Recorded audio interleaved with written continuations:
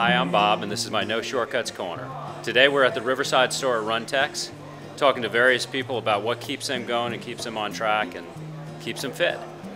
You do a lot of running. How do you keep yourself on track?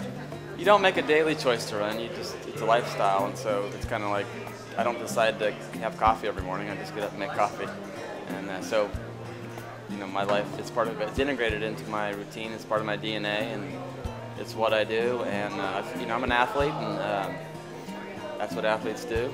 I've always considered myself an athlete. And I think the beauty of endurance athletes is that no one, as we say, there's either a bunch of losers or no one's a loser. There's only one true winner across the line at any race. So the famous Steinfeld quote is there's a Kenyan male and a Norwegian woman and 30,000 losers. Or everyone's a winner because they finished the distance in whatever time it took them. So the beauty of endurance athletes is it's you against the distance and the clock and the people around you helping you get there. And no one has to lose. And without each other, it would either take longer or you wouldn't even try. Thanks for visiting the site, and remember, better health is through community.